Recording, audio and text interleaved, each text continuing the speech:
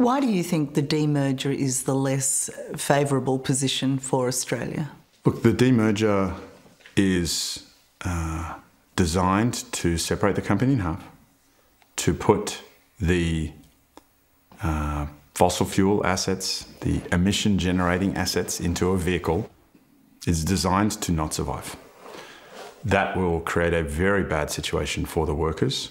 The demerger plan has no sort of, that I've seen so far, plans for them.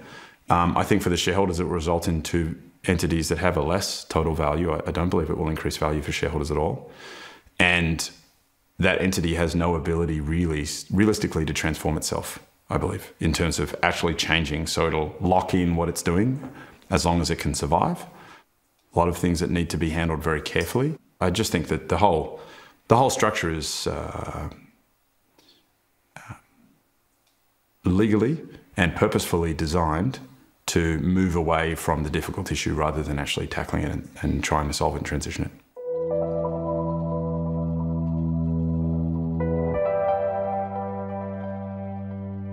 I suggest over the next 8 years, we will see many more announcements, many more renewable projects coming online, much more transmission. All of this stuff will precipitate a change. There is no way those current dates and times of those plants will be anywhere near what they say. You can rerun this footage in 8 years' time. I'll be very, very surprised if those things are still running because it just won't be economic. So then again, you can put your head in the sand, you can produce some numbers that say it'll run longer. You know, lots of consultants out there will give you lots of numbers, but the mainstream view, most economists, energy watchers, you know, AMO, everyone else that did come out, the regulator, it's, you know, the current plan is let's put our head in the sand for a little while and hope it goes away. It's not going away.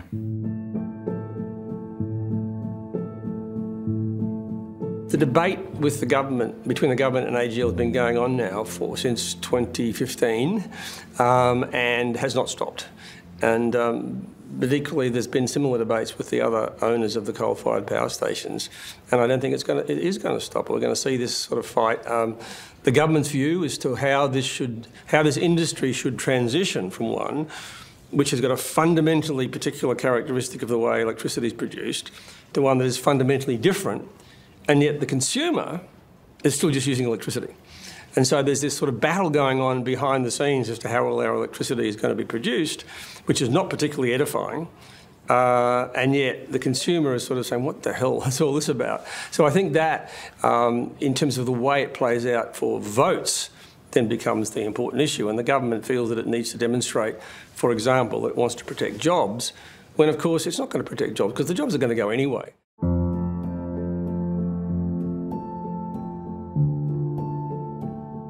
Mike Cannon-Brookes argues that the transition will in fact create more jobs. Do you agree with him? If we do it right, yes. The renewable energy itself, the construction, like most things, creates lots of jobs. But once it's settled down, then there's not many jobs in that activity. But Australia, globally, has a very unusual comparative advantage. We're a very large country with a very small population, relatively, and a huge wind and solar resource. We don't have the domestic economy at the moment to use all that energy. What's the best thing to do with it? Export it.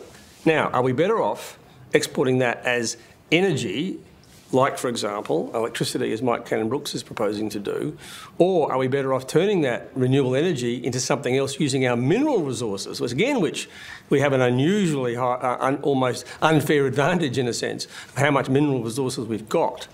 Can we combine our renewable energy resource with our mineral resource and add real value in a way that would then replace the jobs in spades? It makes economic sense, regardless of what the government tries to do.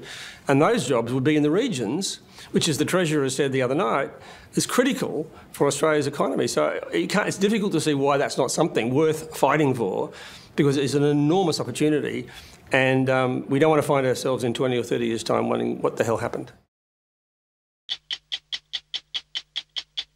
Hello, I'm Tara Brown. Thanks for watching 60 Minutes Australia. Subscribe to our channel now for brand new stories and exclusive clips every week. And don't miss out on our extra minutes, segments and full episodes of 60 Minutes on 9now.com.au and the 9Now app.